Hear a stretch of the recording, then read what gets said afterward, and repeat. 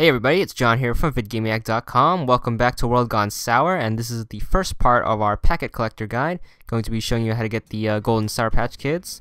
This is level 1. The first one is right at the beginning of the level. You're going to come to this coffee cup right here, and it will be underneath that one. That one's pretty easy. This one is the first time you use a trampoline. You want to trampoline all the way up and wall jump. The third one is after you learn how to wall jump, instead of going left like you're supposed to, you want to go right, and you come across this secret area right here.